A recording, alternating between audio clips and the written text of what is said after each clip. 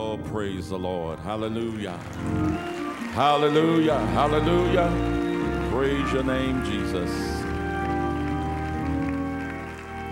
And now, Lord, we ask that you would just be in the midst of your people tonight, that whatever is done and said will be to the glory of your name, to the edifying of the body of Christ.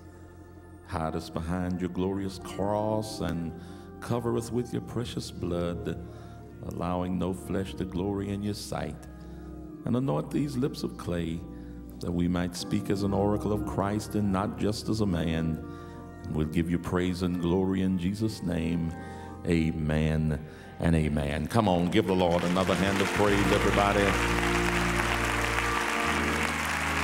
Now, as you take your seats, ushers, I need a few people, maybe from the risers or somewhere in the back, to fill up these deacon seats and any other seats in the front.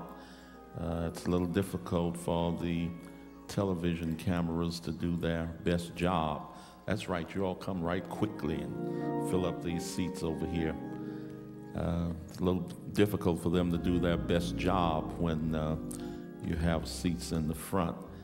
And although there will be a certain amount of seats reserved for the deacons and for the missionaries and the ministers and the family, but after a certain length of time, if nobody's in those seats, we're going to fill them up.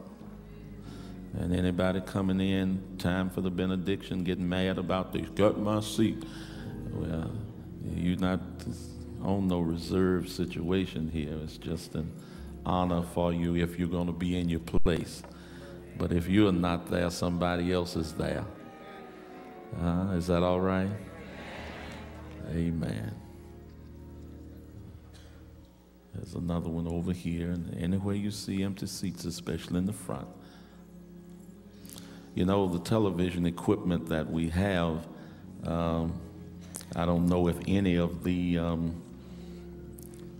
television networks in the city have the same caliber of equipment, and I think it might be a little bit too good.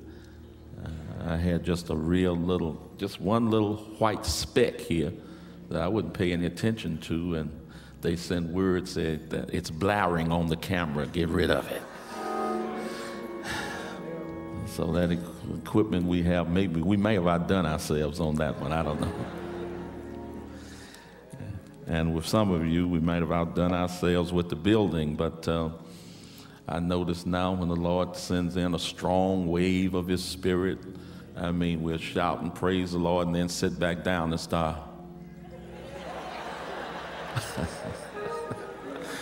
Now, y'all get used to it now.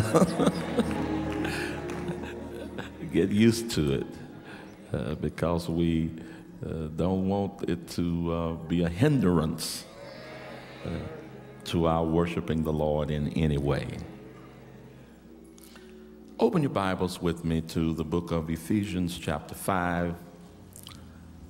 And I'll say from the very outset that tonight's message, it is not designed to make anybody shout or dance, but it is a message that I feel that the Lord has certainly dropped into our spirit at this time,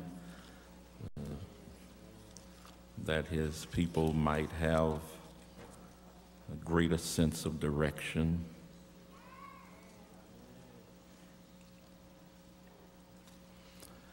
The book of Ephesians chapter 5. We're going to begin reading with verse 13, and we're going to read verses 13 through 17. If you have it, say amen. All right, Ephesians chapter 5, beginning with verse 13. Let us read it aloud together. But all things that are reproved are made manifest by the light. For whatsoever doth make manifest is light. Wherefore he saith, Awake thou that sleepeth, and rise from the dead, and Christ shall give thee light. See then that ye walk circumspectly, not as fools, but as wise, redeeming the time, because the days are evil. Wherefore, be ye not unwise, but understanding what the will of the Lord is. Now that's the verse that I want you to build your mental tent around tonight. Wherefore be not unwise, but understanding what the will of the Lord is. And I want to say to you, I've spoken from this some time ago, but not recently. God wants you to know his will. God wants you to know. And the word that is used here probably means know. It says understand, but understanding is just an in-depth degree of knowledge.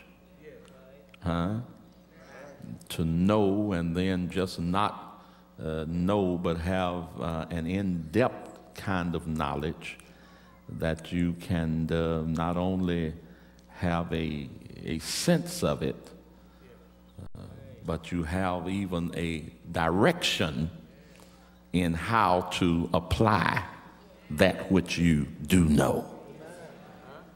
Now, as a pastor of this congregation, and I do always use the word pastor in quotation marks, because when I was coming up as a child, most people actually listened to and were shepherded by their pastor. Usually today, the word pastor on a signboard or on a bulletin, it simply means that this is the preacher who is the administrative head of the church organization. It does not really mean so much that he is the shepherd of the flock, because as I said, when I was a youngster growing up, people were shepherded by their pastor. That was before television. They didn't have but just a few radio preachers. And people were so into their local church situation that they would hardly go even to a visiting church without the pastor's approval. They did not really tell the pastor what they were doing.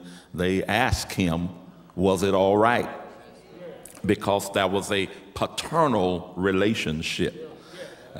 Basically now, not only do people not ask, most of the times they don't tell. And they embark upon many things that had they said something earlier, many times they would not have made certain mistakes that they made. I don't know, I don't suppose it will ever change, but for the most part, even now, when people are considering one of the greatest moves in their life, the move of marriage, many times they don't tell anybody, they just go on and do it. And then 3 months later, you know, Brother Pastor, I got to talk to you. It's important. I mean, they get themselves into the worst mess. Sometimes they marry somebody who romanced them and they didn't even know them. And they knew better than to marry outside of the body of Christ, but they went on and did it anyhow. And then when they get in trouble, they inquire for some type of counsel. And it should have been done in the earlier days. We live in such a day when, and I hate to say this, but I hear so much craziness wrapped up in the cloak of the Lord said. Yeah. And some of the things that people say, the Lord said, if you could really see God sitting on his throne. He said, I ain't said that. Was it the prophet Ezekiel who talked about people who, you know, they would come and say that the Lord have said when I have not spoken, and then others who would come and think that it was the Lord because they dreamed a dream. And the Lord said, you know, that in other words, you dreamed the dream, but that doesn't mean that it was my word. And if you have a dream or have a vision, don't put every dream and every vision on the Lord. Sometimes that dream is motivated by what you had for dinner.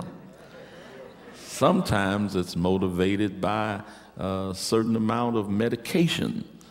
They found an infection in your body and you're on so many antibiotics and you're taking this medicine and that medicine, and it's automatic that you'll become somewhat delusionary at times. I know when I have dreams, I can just about trace it to what I ate or to medication. And when it is a dream that I feel is of the Holy Ghost, and these don't come but just when I say ever so often, I'm talking about 10 years or more in between when it's a God-given dream. Some folk, they think that God is always talking to them, and God didn't even talk to Moses as much as you think that he is talking to you. This is not designed to hurt anybody's feelings tonight, but I think that every once in a while we need to really give serious consideration when it comes to spiritual matters. The most valuable thing that you have is the Word of God and the direction concerning your soul. Nothing is more important than your soul. There are a lot of people that's out trying to preach the gospel of Jesus Christ, and they really do not have any greater evidence of a calling other than the fact that they went to a prayer meeting and somebody pointed them out and said, the Lord said for you to preach. Now, I'm not against prophecy, especially when prophecy confirms what God has already said. But if you're going to do something that is as vital and valuable as preaching the gospel of Jesus Christ, you need to have stronger authority than just the fact that I went to a prayer meeting and that brother or that sister pointed me out and said, the Lord said for me to preach. But if God has already worked it within your spirit, and he's given you to know that this is what he would have you to do, then someone under the unction of the Holy Ghost speaks a word that confirms within you that which God has already said, then that gives you a stronger platform upon which to preach the gospel of Jesus Christ. It seems today as though the body of Christ is in a state of spiritual insanity. It's true that God is moving in a strange and wonderful and glorious way, but it is also true that many people are caught up in a wave, like on the sea when the water is rolling, and they just get caught on a wave. They don't know where they're going, but it's just that emotional wave is sweeping them on to God knows where. But the Apostle Paul said to the people, he said, now, I don't want you to be unwise, but I want you to know what the will of the Lord is. So turn to somebody and tell them, God wants you to know what his will is for your life. Oh, well, put a Bible marker here for just a moment and turn backwards to Matthew chapter 7.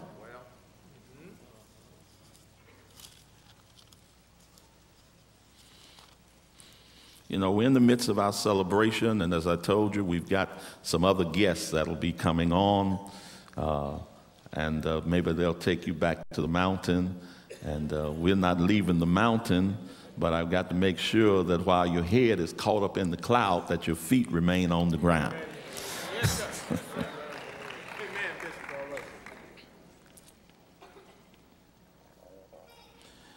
Look at Matthew chapter 7, verse 21. This is a part of what Jesus is saying to his disciples. Actually, this is the end. He's ending up his long Sermon on the Mount, sermon that started at the beginning of chapter 5 of Matthew and covers all of 5, all of 6, and all of 7. And as he's coming to the conclusion of this sermon in verse 21 and chapter 7, he says what?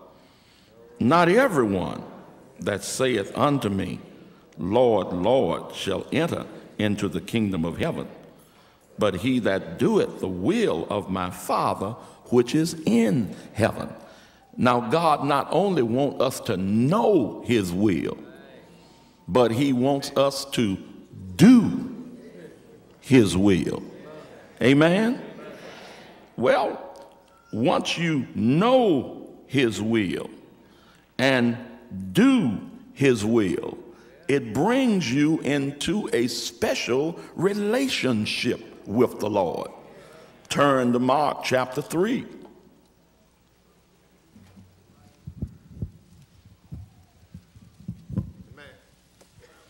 And in Mark chapter 3, I want you to look beginning at verse 31. Jesus was in the midst of one of his great, if you let me say it this way, crusades. He had healed a man with the withered hand in the beginning of chapter 3. And it talks about him choosing his 12 apostles. And while he was in the process of teaching, there were people that came to him. Look at verse 31. There came then his brothers and his mother, and standing without, sent unto him, calling him. His mother, his disciples, his natural brothers, meaning these were the other sons of Mary and Joseph. And they stood on the outside of where Jesus was and sent for him. Come on, verse 32. And the multitudes sat about him, and they said unto him, Behold, thy mother and thy brethren without seek for thee. And he answered them, saying, Who is my mother or my brethren? And he looked round about on them which sat about him, and said, Behold, my mother and my brethren. For whosoever shall do the will of God, the same is my brother and my sister and my mother. Now, what I'm saying to you is God wants you to know his will. He wants you to do his will. And by doing his will, it brings you into a special relationship with him. He's not the man upstairs. Hello, somebody. And a lot of people who don't know him, they refer to him in some kind of remote terms. You know, the eternal spirit. You hear people who don't really know God, don't have a relationship with him, and they come up to all kinds of names for the Lord. But when you really know him, he brings you into a special relationship. And even when you're in prayer, you don't even have to pray like other folk, but you can pray like you're talking to your friend. You can pray like you're talking to your elder brother. Hallelujah. Knowing his will and doing his will brings us into a special relationship with him. Now, his will for all of us is really to serve.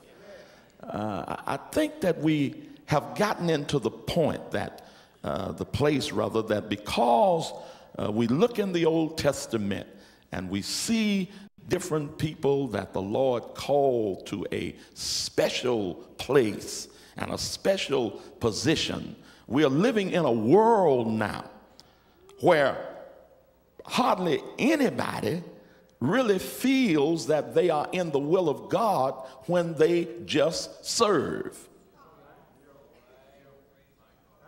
Well, let me illustrate it a little more closely.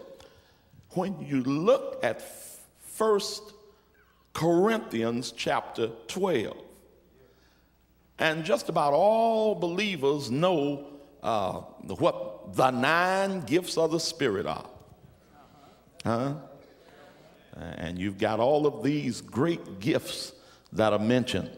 And it talks about the gift of prophecy, and it talks about the gifts of tongues and interpretation, and it talks about the gift of faith and word of knowledge and word of wisdom. It talks about all of those 9 powerful gifts. And you find some people that if you talk to them long enough, they'll tell you, I got all 9. And God would not need a body if he gave one person all of it. Oh, you don't hear what I'm saying. In other words, where would your body go if all it had was a head? But the body has to have other parts. And then all the knowledge might be in the head, but the head can't get to where it needs to go unless it's got some feet to carry it. Amen. So we get so caught up on the 9 that we forget that as you keep reading chapter 12 and you get down toward the end of the chapter, Paul starts to talk about gifts of helps and gifts of government. And do you not know that it is almost an impossible thing in the world now to find good help? There was a time when you had people talking about there are no jobs. But you can ask most of the entrepreneurs and they'll tell you that I've got jobs, but I can't find anybody who's willing to work. Why? Because everyone now has delusions of grandeur. Everybody feels I was born to be rich. I was not born to serve anybody, but I was born to be at the top of the heap. And consequently, you have employers in all kinds of vocations that cannot find help. And it is becoming that way throughout the body of Christ. You can hardly find people who believe that God's will for them is to be a member of the church and to support the vision of the pastor and to work within the framework of the local assembly. Because most folk, when they first get a real good, strong touch, not even a feeling, but just a good touch of the Holy Ghost, the next thing they know is that the Lord has called me and I got to preach his word. And before they preach the 3rd sermon, then the Lord is telling them about setting up their own ministry. I told y'all you weren't going to shout. And they get upset, you know. I don't understand the pastor. He don't ever call on me. And see, I just got to get in a little practice because the Lord is already calling me to my own ministry. And how do you know that his will for you is to head up a ministry? Well, because I see these great ministers, and down in my spirit, I see the Lord giving me the television ministry and giving me a nationwide radio ministry. And I saw myself in a dream in a church just like this. And I know that that's what God wants me to be. And of course, the Bible does say, mark the perfect man, behold the upright. The end of that man is peace. Now, when it says mark the perfect man, it does not mean to imitate. So when I was a little boy growing up, and we get around and people start making fun of you, whatever you say, then they say it. And if you didn't talk too plain, they try to say it like you. And we used to run in the house crying, Mama, so-and-so is mocking me. That's not M-A-R-K, but that's M-O-C-K, mock. And it's one thing to mock, it's another thing to mark. To mark simply means to make a point of. In other words, observe the perfect man. Observe the one who is complete. Look at the qualities that person possesses. For the end of that man is peace. It does not mean that because I saw somebody else leading a great crusade, that's what God has called me to do. And you've got more people who have gone out without a clear direction from God, and others wanting to be just like them. And there are more people now in the body of Christ than there have ever been. But there are also more confused people than there have ever been. Now, I believe it was the Wilmington Chester Choir that recorded the song, and Sister Joya Cherry leads it with our church, that says, I'm going to stand still until God's will is clear to me. Some moves you don't make if God's will isn't clear. This is a day now when people have a moving demon. Huh? I mean, they'll take up now and move from one city to another. Well, the Lord told me to go so-and-so. Honey, now, did the Lord do that? Just ask yourself the question. Did the Lord do it, or was it simply because somebody did something that you didn't like? Something happened at church, or something happened on the job that you didn't like. And because you didn't like it, you decided, I'll show them. But the thing is, you're not showing anybody anything. You're getting yourself into sometimes the biggest mess, trying to keep from being outdone, trying to spite somebody. Hello? Because, see, the plan of God goes on. It doesn't matter who tries to do what in order to thwart or to stop or hinder the program of God. What God has planned will go on. Hello, somebody. And many times people are in the place where God have planted them. But out of a sense of, how do I want to say that? Out of a sense of trying to get even with somebody, we jump out, as old folks say, the frying pan into the fire.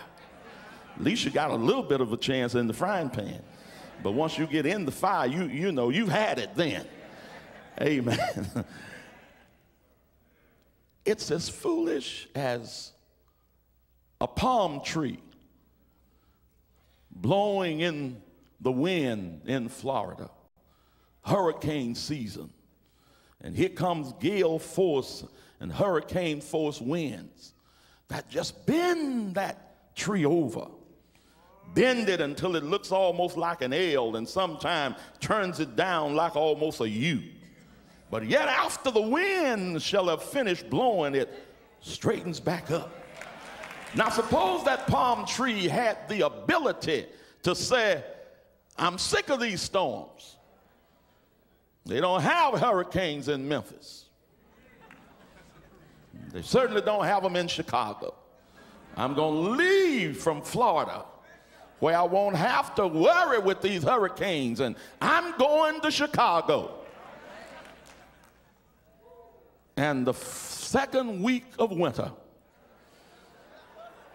that palm tree that have survived the storms, it won't take anything but a few freezing nights in Chicago.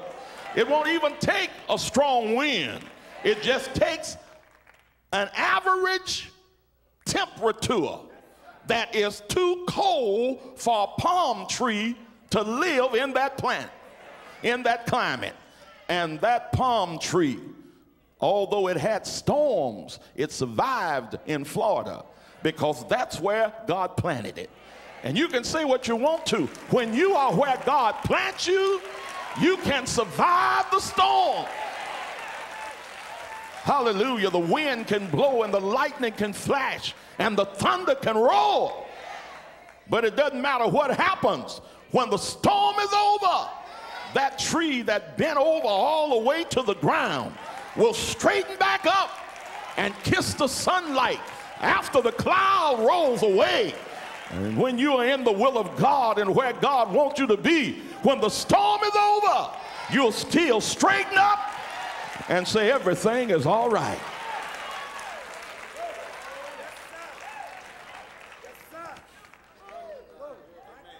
Acts. I want you to turn to Acts chapter 13 for just a moment. I want you to look at verse 36.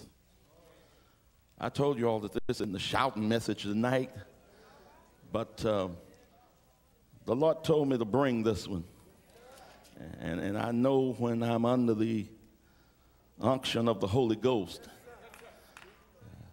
Well, preacher, how do you know when it's the Holy Ghost? The Lord said, then shall we know if we follow on to know the Lord. And it doesn't matter how emotional you are, and you've been saved 2 months.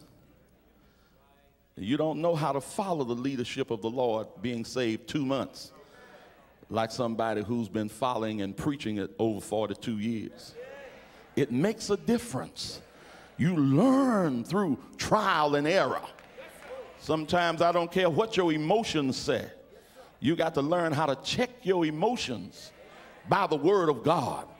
Oh, I mentioned it a few times that when we were over in the old building, and I'm not talking about the building we just moved out of, but the first building, the one that we bought from Mount Vernon Baptist Church, and where the large white and gold part of the building is now, when that was only a parking lot.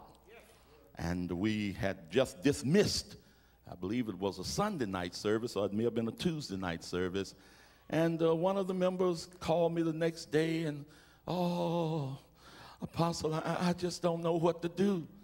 So what are you talking about? After church last night, I got in my car getting ready to go home, and these two sisters who were friends of hers got in the car and they started praying and speaking in tongues.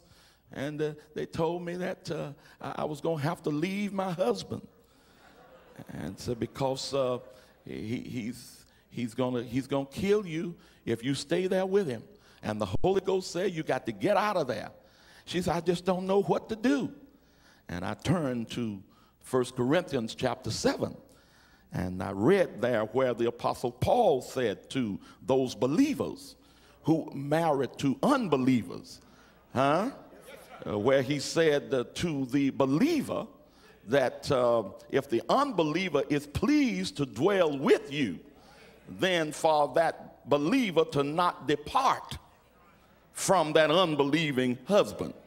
See, and the one thing we've got to learn when it comes to knowing the will of God is that the Holy Ghost does not come in a fit of emotion and change God's word. If God's word clearly says that the believer should stay with the unbeliever, then God's word is not nullified because somebody claimed they got a Holy Ghost special. And because they're going through a whole lot of emotions. Your emotion doesn't change the word of God. Anybody in here tonight, if you have a relative, a well-to-do relative, and they die, and they leave so much money to one member of the family and very little to the other member of the family, it doesn't matter how you argue that that's not what they intended to do. The will tells you what they intended. And when you look at the word of God, we have the Old Testament and the New Testament, and the word testament is the same as the word will. If you want to know what God has to say on any subject, read the will. He gives you the old will, but then he also gives you the amendment. And it's called the New Testament. Hallelujah. And he said, heaven and earth shall pass away, but not one jot or one tittle of my word will pass away until all be fulfilled. And I know many times we get confused between emotion and spirit. And I tell you a lot of times that when we think it's spirit, you know, emotionally, and most of us, you know, are African-American people, and we've got the beat of the drum, it's in our blood. And you got to listen real close now when you're riding in the car and scanning on your radio, because the beat is the same. You got to listen close to see whether the person is singing about my baby or singing about Jesus, because the music is the same. And if you don't listen very carefully to what they say, you'll be sitting there, you know, popping your finger and clapping your hands and patting your feet, because the beat is in the bloodstream. Now, that's not spirit, that's emotion. Hello, y'all. And a whole lot of times the emotional thing, you can walk in and having done everything that the Bible said thou shalt not, and then you turn loose a Rudolph Stansfield or Vanessa Bell Armstrong, and when that thing starts moving, something in you want to move.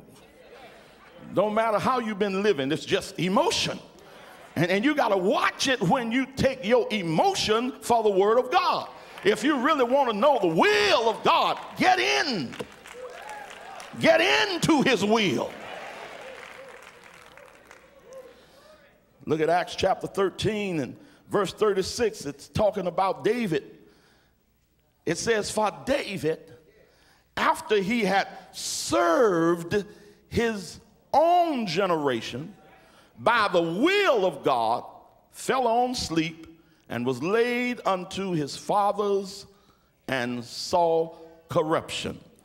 Now, what it says here is that David served his own generation. Now, I know the first thing that comes out of, you know, to your mind is the fact David was a king. But that was the place where God chose that he should serve. Everybody can't serve as king. Everybody can't serve as pastor. Everybody can't serve on the board of elders or board of deacons. Everybody can't serve where there is an honor seat or, you know, a reserved seat. You know, some people have to serve by just letting your light shine. Some people have to serve by seeing, my God, the services every night and the cleanup crew. It's not enough of them sufficient to get this thing together. So let me get up here and let me pick up some of this paper. Let me do some of this. What am I doing? I'm trying to make the place clean and presentable and comfortable for the saints. Because when you serve God's people, oh, you don't hear what I'm saying. When you serve, and there's a difference between worship and service. We mistakenly in the church call the worship celebration service. 11 o'clock service, 7 o'clock service. No. This is 7 o'clock worship, because you do your service in the day. before you get to church. You do your service by finding out who it is that's sick. That mother that's sick and got some children at home and house needs cleaning up. And the children need a bath. And here's some things that I've got to do to help my sister while she's in distress. That's how we serve. Oh, you don't hear what I'm saying. And God does not just want us caught up only in worship. He wants us involved in service.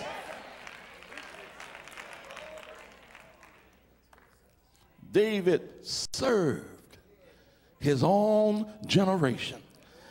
Now, basically, when we talk about the will of God, God, in most of the passages that I read concerning his will, it is his will for the corporate body. Touch somebody and tell them, the Bible speaks mostly of God's will for the corporate body. Now, first of all, look at 2 Peter chapter 3.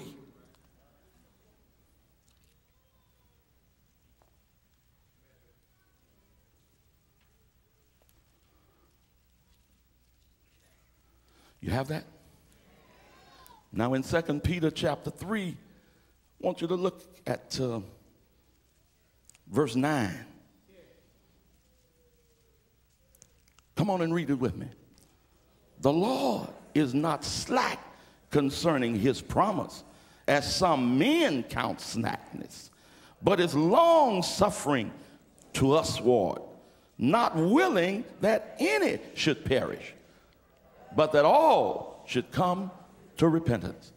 Do you not know there are a lot of folk who are lost in sin and will never be saved? But you are wrong if you think that those people who are seemingly irretrievably lost in sin, that they are being lost and on their way to hell because God has willed it so. It is not God's will for one single person to be lost. And I used to say quite a bit when I would be extending an invitation as a much younger preacher, making invitations in revivals and telling people to come to Christ. And I would say to them that God has cast one vote for you in heaven. From the time you came into the world, God's will was for you to be saved. He has cast a vote for you in heaven for your salvation. But while God was saying, John Henry's going to be saved, the devil was saying, no, John Henry's going to be lost. So there's a tie.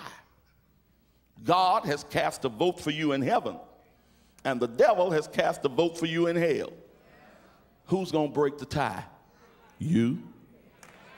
You can vote with the Lord and be saved, or you can vote with the devil and be lost.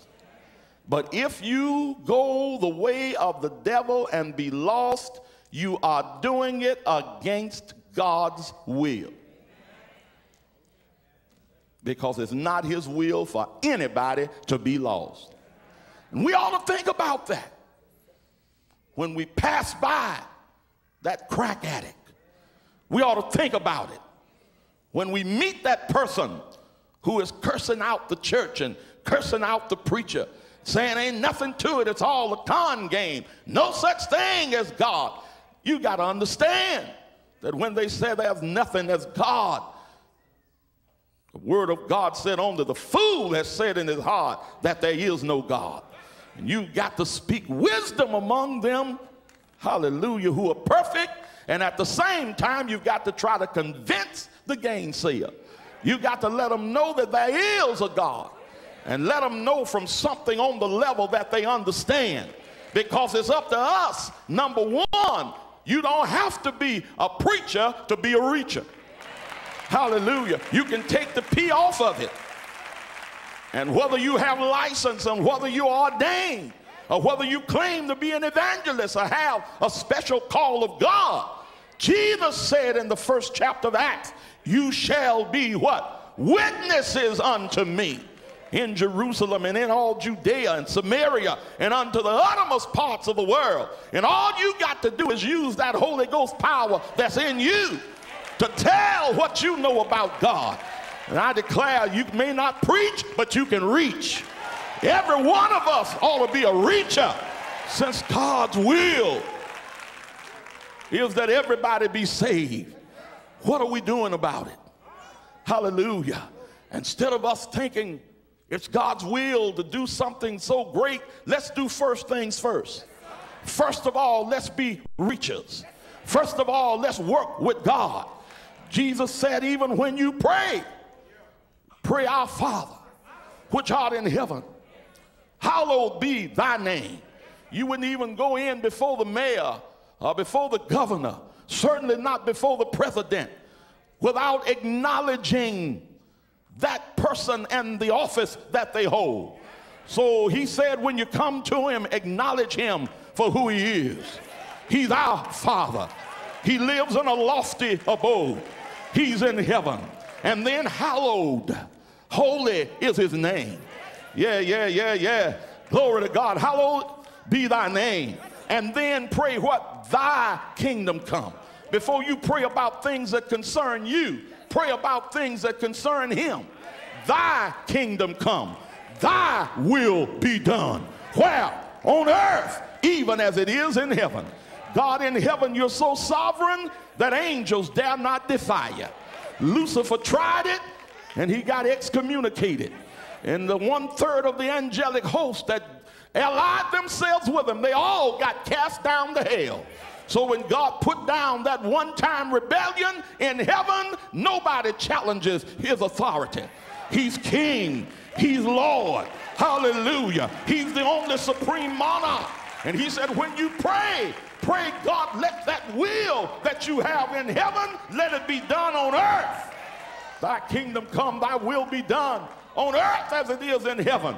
And then, tell somebody, and then, when you get through praying about that which concerns God, then pray about that which concerns you. When you get through saying, Lord, thy will be done, then pray about yourself. Now, give us this day. Glory to God. I can't put my desires before his desire. I can't put my own selfishness in front of what his executive will says. He said, when you pray, pray about the things that concern me. Somebody ought to give God a hand of praise. Oh, bless the name of Jesus. Bless his name. Hallelujah. Let me go a little bit further here. His will is our salvation. And then next, his will is our sanctification. Turn to 1 Thessalonians chapter 4. I'm going to soon get through with this. You may not shout off of this tonight, but it's like some of that food that when you warm it up again, you take the tape home and play it again. And I believe the next time it'll make you shout more than it will tonight. 1 Thessalonians chapter 4. Now,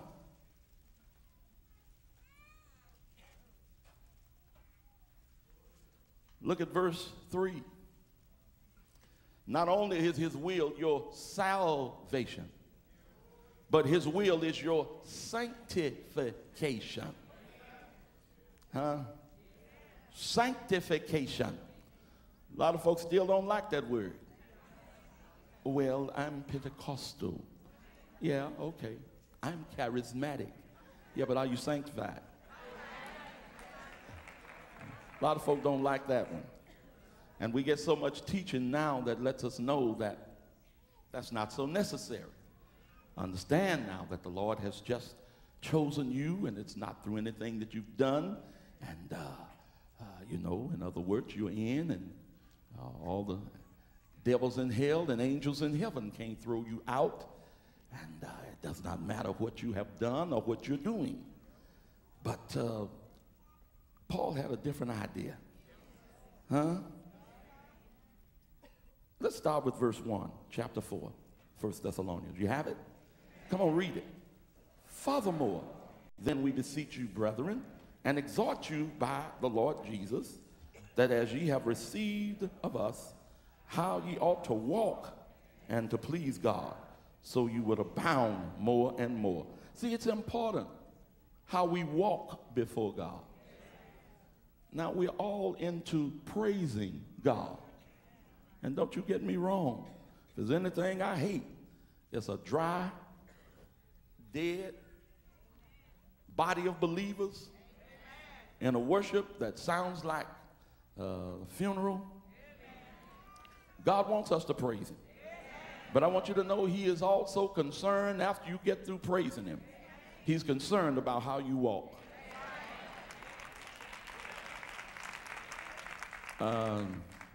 Maybe I'll talk to what section? I didn't hear much in either. Turn to somebody and tell them, when you get through praising God, he is concerned about how you walk. All right. Come on to verse 2. For ye know what commandments we gave you by the Lord Jesus. For this is the will of God, even your sanctification, that ye should abstain from fornication. Now, wait a minute. I know that in the early days and some of the sanctified churches, Pentecostal churches, yet spend a lot of time dealing with whether you got on fingernail polish or lipstick, and whether a woman is wearing a short dress or pants. I know a lot of people are dealing with that. But see, it does not matter whether you got on a short dress, long dress, pants. Hello. What the Lord is saying concerning the body of Christ is that sanctification and dedicating your life to the Lord goes a long ways toward making you clean up your act. Hello. But we live in a day now when sins of the flesh does not stop us from praising God, does not stop us from feeling like that special call is on my life. But the thing God is trying to say to us through the scripture is, before you go chasing the rainbow,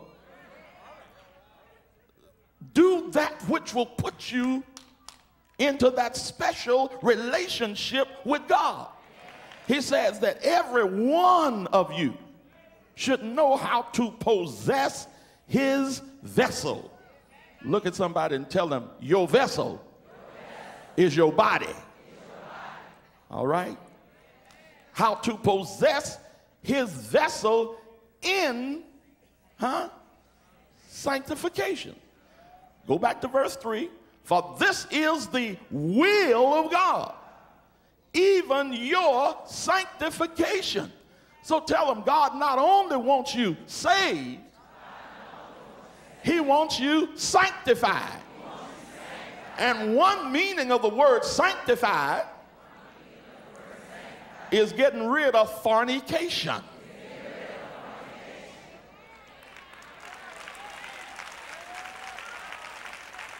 Somebody, well, you know, you always hear the preachers preaching and talking about the gay community.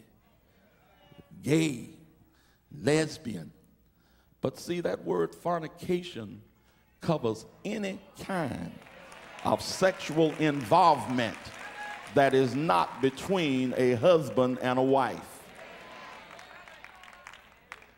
It covers bestiality, it covers homosexuality, it covers everything that is not between husband and wife. Hello, somebody. And he says, this is his will. Abstain from fornication, that every one of you should know how to possess his vessel in sanctification and honor. Come on to verse 5. Not in the lust of concupiscence, yeah, even as the Gentiles which know not God. Now that word simply has to do with an excessive desire for pleasure, strong and ardent desire for pleasure, especially in the sexual way. And you can say what you want to. When we can come and have a great time in the Lord, praising God, dancing, speaking with tongues, shouting, worshiping him, enjoying the gospel music and praise music, and then all of a sudden the flesh catch fire and you got to leave church finding pleasure for the body, it simply means that the body has not become subject to the spirit.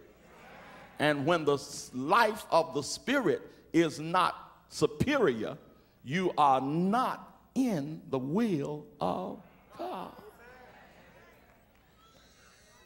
Hello? That's why so many people don't pay the praise and all of that of the saints any attention. Because they say as soon as they get through shouting and dancing, they beat us down the highway going to Tunica. They beat us going to the places of worldly pleasure. Huh? God wants us to come down out of the cloud, dreaming about some kind of a mystical calling that's on our life, to be this, to be that, to be the other, and put first things first. Y'all don't hear what I'm saying? Hallelujah. And then we pray. And there's that passage that says that the Holy Spirit, he makes intercession for us. What? According to the will of God.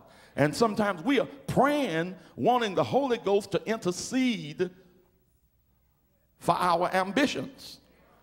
Now, Lord, you know I'm ambitious. I want to do this. I want to do that. I want to do the other. And you start praying, and now they tell you, just pray in that thing. Pray about in the Spirit.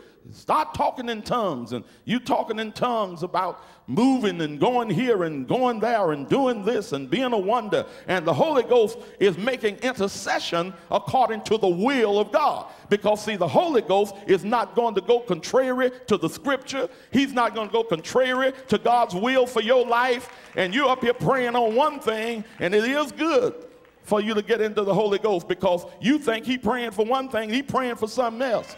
He's praying for you to be governed and directed by the will of God. And the will of God, as I said earlier, has more to do with the corporate body. Don't fool yourself. When God has a special calling on your life, God has a way that you don't have to guess about it. You don't have to dream about it. God has a way of closing up every other door, closing up every other avenue. If you don't believe me, let me call a witness. Come here, Moses. Moses, you were brought up as the son of Pharaoh's daughter. How in the world did you end up at Midian? How in the world did you end up on the backside of the desert? Simply because what his mother put in him, the religion of the Hebrew people. When he got 40 years old, he stepped out in self to defend the Hebrew against an Egyptian. Y'all remember that story? And what did he do? He killed that Egyptian and buried his body in the sand. God knew Moses wasn't ready. So God said, I'm going to make sure that he goes where he can get ready. And when Moses found out that Pharaoh knew he had murdered that Egyptian, he left Egypt as a fugitive. Y'all don't hear what I'm saying. God saw to it that he had to leave town and leave the country. But when he got down to Midian, hallelujah, and got to the backside of the desert, glory to God, he may have thought that he was just an escaped fugitive. But when he got there and ran into Jethro's daughter and had to defend and drive off those herdsmen that were getting in front of those ladies, and oh my God, he became a champion in the eyes of Jethro's daughter. And he took over the duty of the daughters, leading the sheep back to the grazing land. And when he got out on the backside of the desert, he saw a bush burning with fire. The strange thing, they said it was nothing strange for in the intense heat of the desert for a bush to catch on fire. But the thing was, he watched it. And although the bush was irradiated with the flame, it refused to burn up. He said, let me turn aside. I want to see this great sight. Why that the bush not is on fire, but why it's not consumed. I want to see why it's not burning up. And as he got close, God called him by his name. Moses, look at somebody and tell him he knows your name. You don't have to make up anything for him to do for you. You don't have to make up a calling on your life. When he gets ready, he knows your name. You said, Moses, Moses, come not nigh hither. In other words, don't come another step closer. In fact, pull the shoes off of your feet. You are already standing on holy ground. And while he was on the backside of the desert, God talked to him. Did nobody have to tell him, honey, the Lord told me to tell you. God told him himself. If he's got a work for you to do, he knows your name. He knows your limitation. He knows your ability. And he knows how to get your attention. Moses, I want you to pull off your shoes. Oh, I'm going to have to quit this now. Pull the shoes off of your feet. You're already standing on holy ground. Now, Moses, I want you to know I've heard the cries of my people. Say what you want to, that if God has a special will and a calling on your life, that calling is not for you, but that calling is for his people. Reach over and tell somebody, if God has a calling on your life, that calling is not for you, but it's for the good of his people. Oh! If all you can see God doing is doing something for you, to bless you. But God said, when my calling is on you, it's like the calling on Abraham. I will not only bless you, but I'll make you a blessing. Hey, that prayer of St. Francis of Assisi, hallelujah, that's the way that thing starts off. Lord, make me an instrument of your peace. In other words, God said, I saw my people. I've heard them crying day and night. And I want you to know, Moses, that the reason I've got your attention is because I want you to go back down to Egypt. Tell Pharaoh that I said, let my people go. Moses said, how can I talk to Pharaoh? My own folk won't believe it. In fact, we've been living down in Egypt, our ancestry, for 400 and some odd years. And we don't even remember our own religion. We up here under the Egyptian form of religion. And they got all of these different gods. The sun god named Ra. And under Ra, they got two others, Osiris and Isis. And under that, they got Khepra, Geb, Set, and Nut. They got 9 major gods, a pantheon of 9 major gods. And under that, they got about 35,000 other gods. Every function in nature calls for a different god. And every god has to get his power from the other gods. Well, God said, I want you to tell them that the God that told you, let my people go, my name is I Am. I don't get my power from nobody else. I'm the self-existent one. My name is I Am. You ought to tell somebody, my God's name is I Am. Simply means whatever you need, If you're hungry, I'm your bread. If you're thirsty, I'm your water. If you're locked up, I'm your way out. If you're in trouble, I'm your counselor. If you're sick, I'm your doctor. Whatever you need, I am.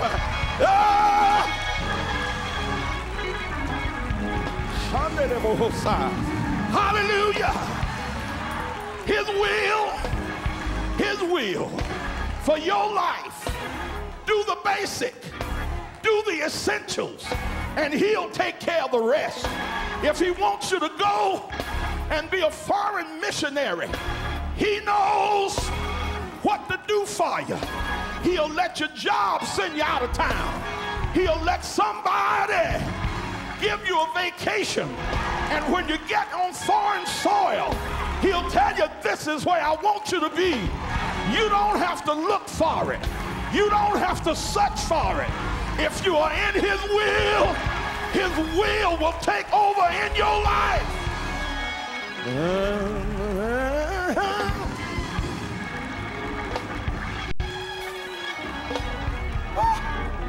Somebody ought to get up and give him some praise in here.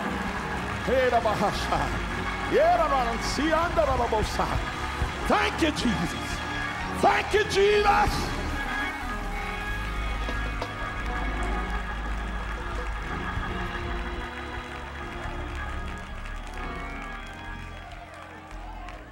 I'm going to close. The will of God, his perfect will, is the only place for me. I don't even know the words of the song, but that's where I want to be.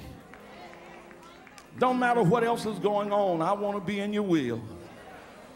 Can you tell him, Lord, I want to be in your will. I don't want to be sidetracked by ambition. I don't want to go out on some kind of an imperfect calling because I trusted the person that told me. But I want to know your will. Yes, Lord. Hallelujah. If you really want it, all you got to do is ask him, and he'll give you the direction you need. Thank you, Jesus. Thank you, Jesus. Thank you, Jesus. Thank you, Jesus. Thank you, Jesus. Thank you, Jesus. Thank you, Jesus. Thank you, Jesus. Thank you, Jesus. Thank you, Jesus. Thank you, Jesus. Oh, for your word. For your word. Can you thank him for your word tonight? For your word. Oh, for your word. For your word. Yeah. For your word. I thank you, Lord. I thank you, Lord. I thank you, Lord. Hey, thank you, Jesus. I thank you, Lord. I thank you, Lord. Woo, thank you, Jesus. Come on and begin to praise him now. Praise him for his word. Hey. Hallelujah. Oh, yeah, hey, thank you. Thank you, Jesus. Oh, God, I thank you. Thank you that you love me enough to send forth your word tonight. God, I don't want to make a mistake, but I want to do what you would have me to do. I want to be what you would have me to be. Yeah. Hallelujah. I want to walk uprightly before you, walking according to your will, walking according to your word. And whatever your will is, I know it must be something that will serve your people. Hallelujah. Hallelujah. I don't have to be the biggest. I don't have to be the greatest. I just want to be your servant. Yes, Lord. Yay. You told me in your word that if any lack wisdom, let him ask of God, who giveth liberally and upbraideth not. I'm asking tonight for a sense of direction, that you will lead me and guide me along the way. For if you lead me, I cannot stray. Ooh, Jesus. Hallelujah. Put me on the path. Keep me in the way. Carry me where you want me to go. Let me be what you want me to be. Thank you, Lord. Thank you, Lord. Thank you, Lord. Thank you, Lord. Thank you. Whoa. Yeah, yeah, yeah. I'm yielding to you tonight. I yield my will to your will.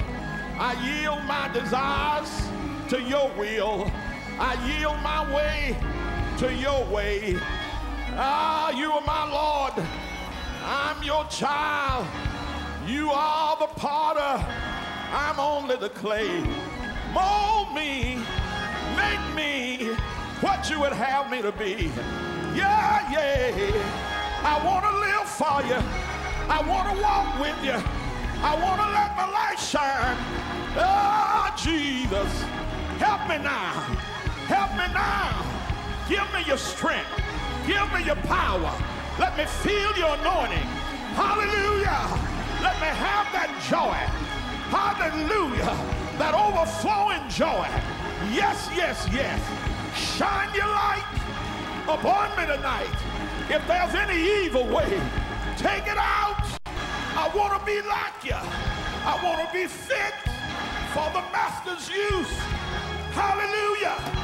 Hallelujah. Hallelujah. Hallelujah. Woo!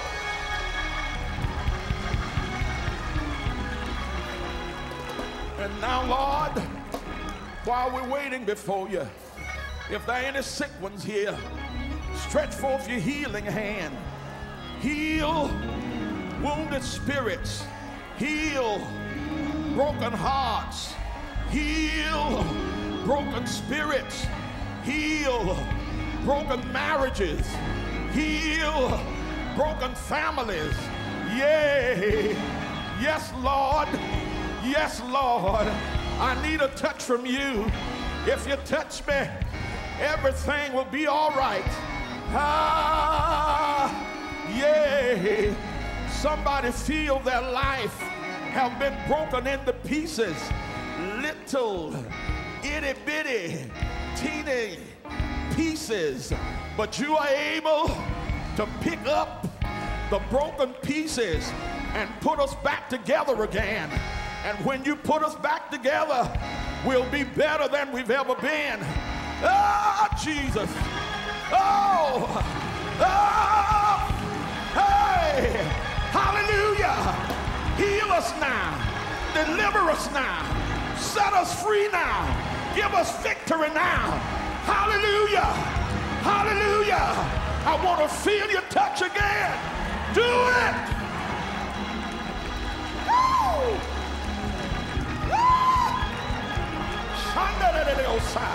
Hallelujah. Hallelujah. Hallelujah. Woo. My. Ooh. As we get ready to go back to our seats, Lord, we'll never be the same again. Oh, I don't want to be the same again. I don't want to be a question mark, but I want to know what your will is for my life. I'm going to trust you. I'm not going to get in a hurry. I'm not going to make a shipwreck. But I'm going to wait on you, because you told me even the youth shall faint and be weary. Young men shall utterly fall. Oh, they that wait. Oh, they that wait. Oh, they that wait upon the Lord shall renew their strength. We're waiting for another touch. We're waiting for another uplift. We're waiting for renewed strength. Thank you.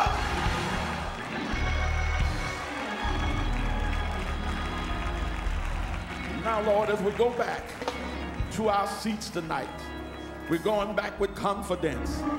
Oh, yeah. Going back with confidence that we are in your will. Thank you, Jesus. Thank you, Jesus. Thank you, Jesus. Thank you, Lord. Oh, go back to your seat rejoicing. Go back giving him praise. Hallelujah.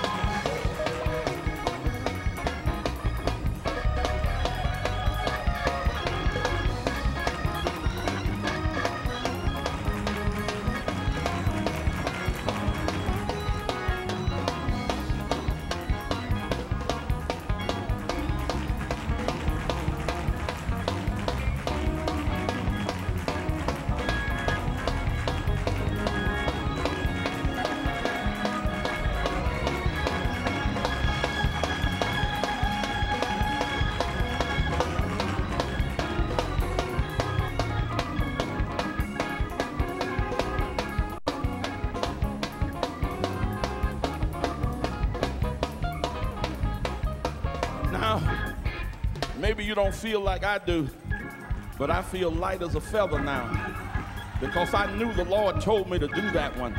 And now that I got it off me, whoa.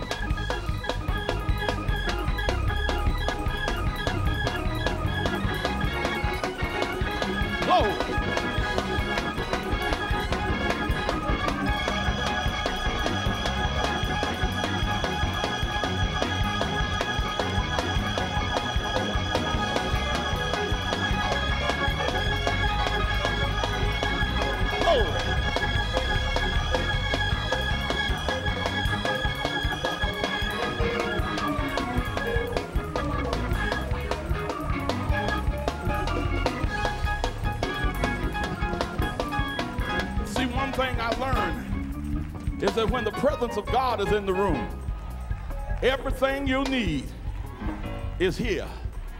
Hallelujah. Somebody say, you know, I came tonight because I was sick, and he preaching about the will of God. And how's that going to get me? Because when I read in his will, just like it's not his will for any to perish, it's not his will for you to be sick. You may be sick, but it's not his will. He said, I wish above all things that thou mayest prosper and be in health, even as your soul prospers. So you ought to touch somebody and tell them, Jesus is here. So be healed, be delivered, be set free.